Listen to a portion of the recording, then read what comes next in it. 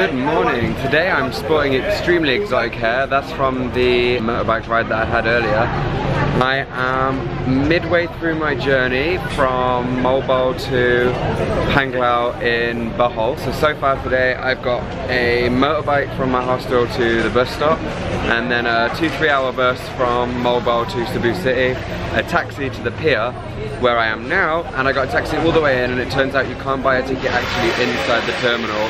You have to buy it from outside. So be aware of that as you do get in. I just actually got approached by a porter to go and buy my ticket for me, which cost me 400 pesos from Cebu City to Taglaban in Bohol. And you have to give over your ID and your money, which is a little bit sketchy, but it's done now. He did come back. I think it cost me 100 pesos for me to use him. Got a ticket, it was legit, and I am heading over to Bohol at 1 o'clock. I'm now in the departure area for where you get the boat to, I keep forgetting what it's called, Tagbilaran.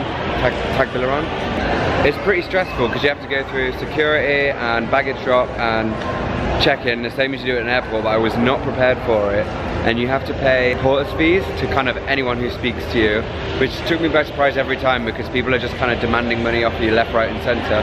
It's not very expensive. The last one was just 50 pesos, but kind of pissed me off a little bit because you're not expecting it. But it's done now and I'm checked in and ready to depart.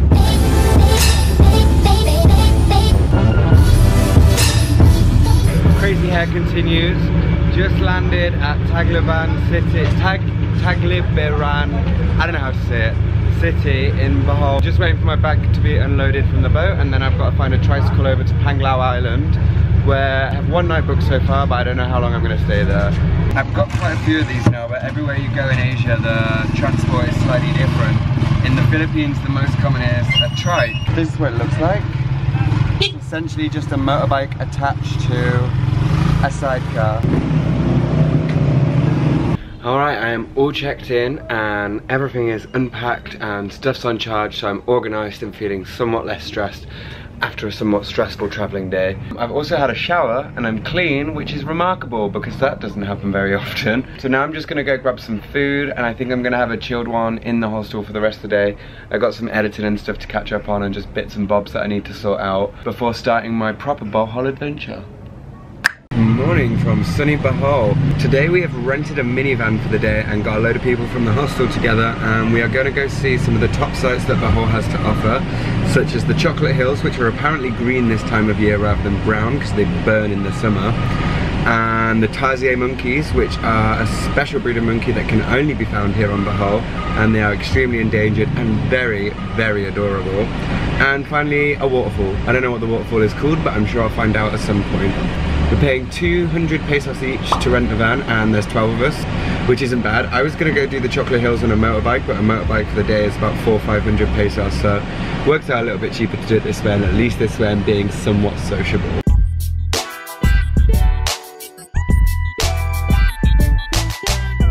We have just arrived at the Chocolate Hills, which is about just short of 2 hours drive away from Panglao where we're staying, but it was a bit of a bumpy journey, so glad to be out the minivan. But actually he said he only wants to stay for about 15-20 minutes. I'm not sure how much there is to see here, but it is pretty nice.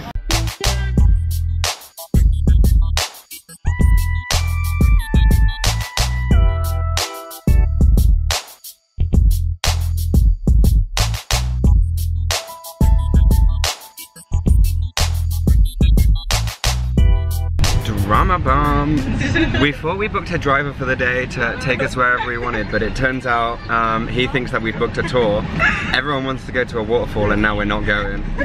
Shit is about to hit the fan. We don't know what's gonna happen. Plot twist, after much arguing and about 6 phone calls and 3 pullovers, we are now at Kawasan. What's it called? Pangus Falls, not Kawasan, that was somewhere else. So we're gonna go take a look, explore, maybe have a little swim. I don't think we're in the good books of the tourist company right now because there was a lot of arguing. It's okay. It's fine. We're having to pay extra 300 pesos, but really that's nothing. Whoa, look at this place.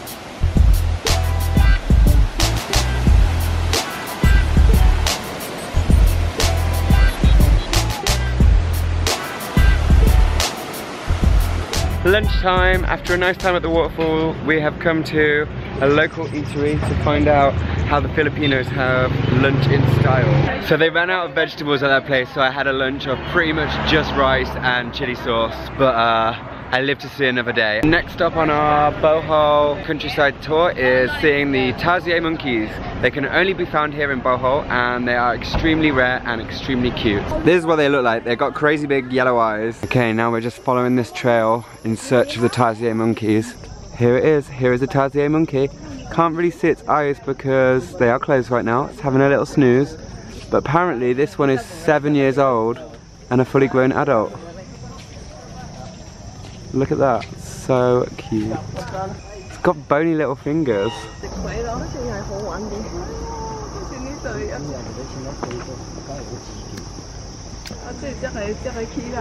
I just found out that the tarsier monkeys are in fact nocturnal, which is why they are all fast asleep. And this is the fully grown adult size. It's not much bigger than a tennis ball.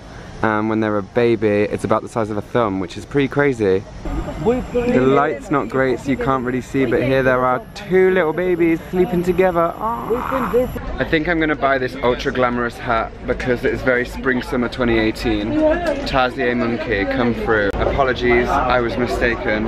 This is the hat for me. Wow, a true icon. I also just learned that the tarsier monkey is the smallest primate in the world, which is cool. Next up, Sipatan Twin Hanging Bridge, a bridge made of bamboo slats that are interwoven to connect two little villages on the way to the Chocolate Hills. Get my Birkenstocks, clock it. The bridge is nice and bouncy, which makes everyone feel super safe. It's really pretty though. We just obstructed the bridge for like a good 20 minutes, making sure everyone got photos on their own, isolated on this fab bridge. This bridge has been here since World War II.